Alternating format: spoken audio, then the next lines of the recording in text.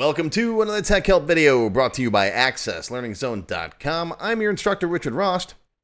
Today we're going to learn about using BeforeUpdate and AfterUpdate together.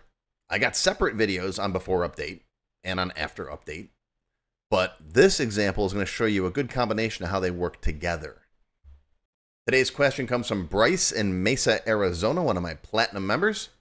Bryce says, I have a form where I schedule appointments and I only book them on the hour, like 10 a.m. or 3 p.m. Is there an easy way to check if I already have something scheduled at that time so I don't double book? Also, after I enter the appointment, can Access prompt me to send a confirmation email? I keep forgetting to do that, and it would really help if the system reminded me automatically. First of all, it's good that you only have appointments on the hour, because if you had all a bunch of different times, it'd be weird to have to try to check for, it'd be more difficult to have to try to check. If you got something like a 10:05, you'd have to put durations or appoint ending times. So as long as they're all hour-long appointments on the hour, this will be easy to do. If not, I've got other alternatives. We'll talk about that later. And sending a confirmation email, again, not that hard to do. This is a perfect example of a before update situation and an after update situation, because before the field is updated, you got to verify that it's a valid date, right? Check to make sure it's a correct date. First of all, the date range is valid. You know, they don't enter something from 1990, for example. And then you want to check to see if that same date exists in the table or not. And you can give them an error and not allow them to save the update in the before update event, right? Then once you've done all that and you verify that it is a valid date, then you can do the after update stuff. For example, ask if you want to send an email confirmation. So we're going to do that in today's video. First off, this is a developer level video. What does that mean? Well, that means if you don't know VBA and you want to learn VBA, and I strongly recommend you do because it's awesome, go watch this video first, about 20 minutes long. It'll teach you everything you need to know to get started. I recommend you go watch my separate videos on before update and after update so you understand the differences between them. Also, you should know DLOOKUP. We're going to use this to see if there's already an appointment with the specified date in the table. We're going to use the NZ function. In case there's not, it'll return a null, so we have to handle that. You should know how if-then blocks work. And of course, you should know how to use MessageBox to get a yes or no response. These are all free videos. They're on my website. They're on my YouTube channel. Go watch all of those and then come on back. Okay, here I am in my Tech Help free template. This is a free database you can grab off my website if you want to, but this will work with pretty much any database you got. All right, so let's create a real quick appointment table. So table design, we've got appointment ID. That's our auto number. The appointment date and time. That'll be a date time field. A description, short text, and notes, long text. And if you want to put other stuff in here, like a customer ID, who it's, for, all that stuff, whatever you want to put in here, that's fine. But that's not the point of this this video. We're just going to keep it simple. All right, save this as my appointment T. And yes, I tend to abbreviate really long words like appointment. Primary key, yes, there we go. Save it. All right, let's close it. Close it, and we'll make a real quick form for it. You can make a single or a continuous form. I'll use a continuous form for this. So I got basic ones in here. Copy and paste that one. We'll call this my appointment F. I'm going to open that guy up and right click design view. We're going to bind this form to the appointment table. So go to data, record source, drop that down, pick appointment T. And I'm just going to get rid of these fields and bring in the ones right from here. All we need is date, time, and description. Actually, I like to bring them in. I like description first. I put the description there. Get rid of the label. I like to type in the description first. Maybe that's just the way I work, right? I like to put in here, okay, we got an appointment for whatever, and then we'll put the date and time in. That's how my brain works. Unless I'm putting it on a calendar, then you got to find the date on the calendar first. But when I'm usually setting up appointments and stuff with people, I'm like, okay, got to meet with Captain Picard, and then, okay, what time are we doing that? And then, of course, our labels up top here. I like to just use one label sometimes, especially if it's simple like this. So we've got the appointment, and then the date time, right? Okay, make sure your tab order is right. Tab order, description, appointment, date time, okay. Make sure everybody's left aligned. Okay, good. good, because remember, date times usually go to the right. I hate that. All right, here's my brand new appointment form that points to my appointment table. Real quick and easy to set up. All right, we got a phaser inspection.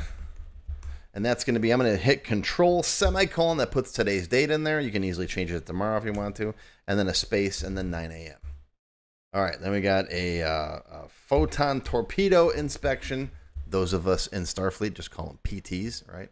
It's not physical training.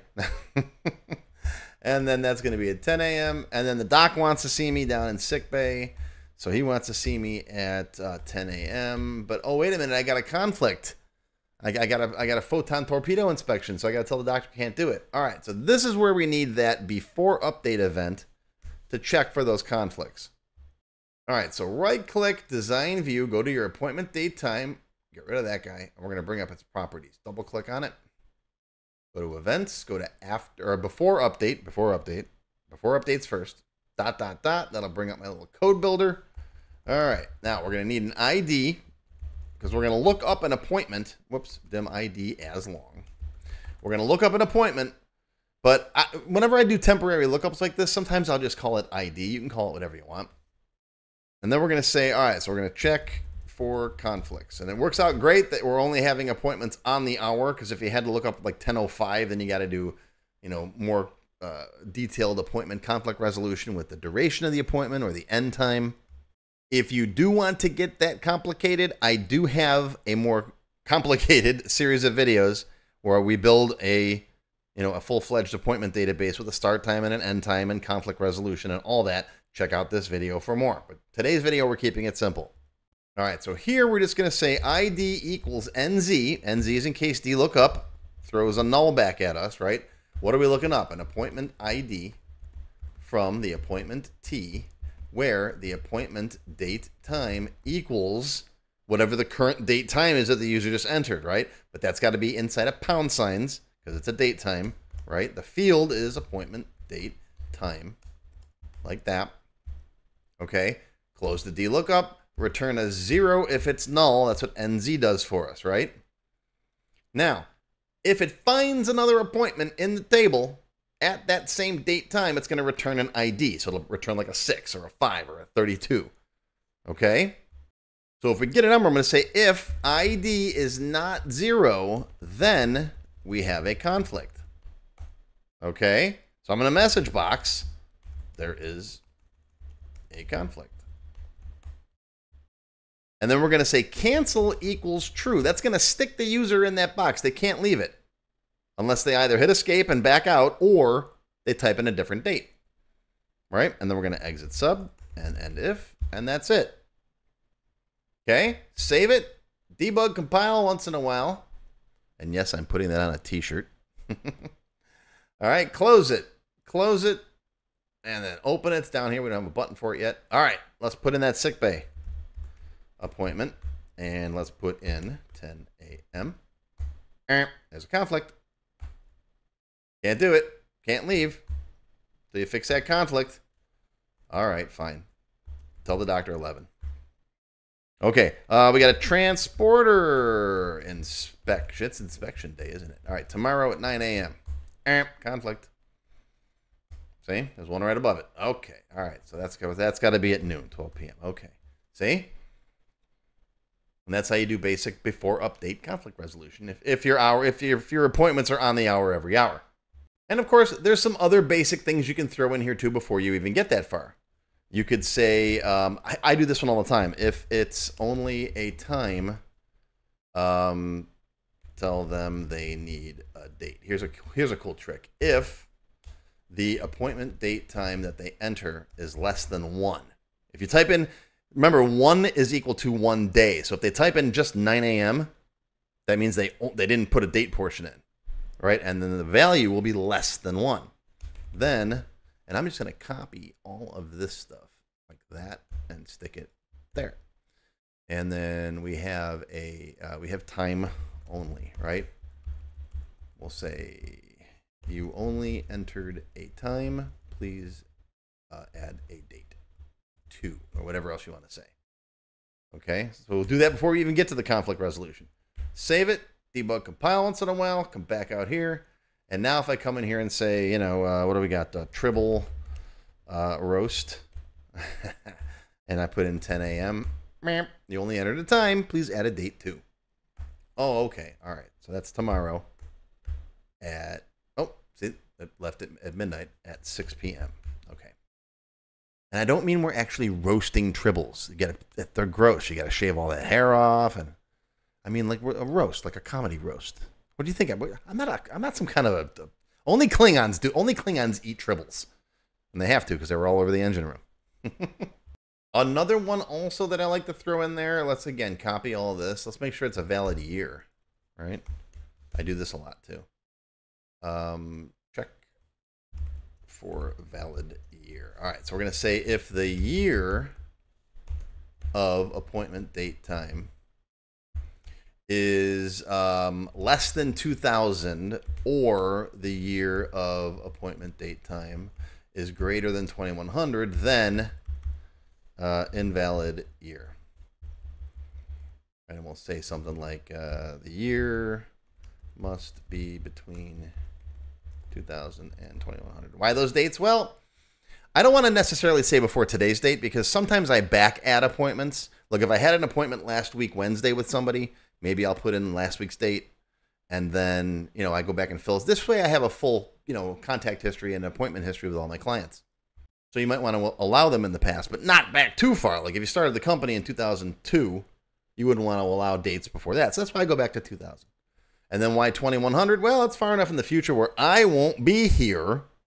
So if I accidentally type in 2250, then, oh, okay. And you could change with whatever range of dates you want, right? So now if I come in here and I put, you know, going back to see mom in November 5th, 1955. Wait, 1955. November 5th, 1955. Of course. All right, you get the point. That's all the before update part of it. Well, what about the after update? Well, once we got a valid date in here, now we can do stuff that you might want to, like, reminders are perfect for this. All right, after you got a valid date, you're going to save the record, everything's good. Now we're going to come up here and change before update to after update. That's a fast way to get to the other properties for the same field. Right? Appointment date time's over here. After update's over here. You can also, there's also a before and update for the entire record too. I got whole separate videos on that. But you can, I usually put something like this in the after update event for the record. So when you're done editing the record, but this works fine here too. And here we can just say if message box, would you like to send a confirmation email? Right? And then I like VBS, no, cancel. I like cancel too because sometimes people get decision paralysis. If they get yes or no and they're not sure, they go, I don't know which one to click. Cancel gives them a quick and easy back out of it. Plus VB question, plus VB default button 2. I want the default to be 2, which is no, the second button. Comma, what's the title? Confirmation email. Right? And if that is anything but VBS, then exit the sub. So if they enter no or cancel, it'll just won't do it. And I'm going to put right here, send email here. Am I going to do it right now? No, because I got several other videos on how to send emails.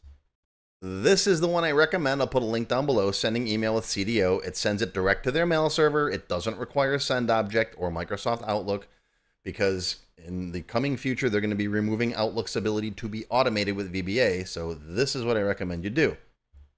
But if you want the older, simpler version that uses send Outlook email, then you can watch this one too. They'll both work. This one's just going to be outdated soon.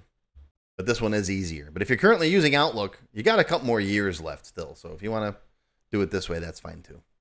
But there you go. That's how you build a real quick, simple appointment form with some basic conflict resolution.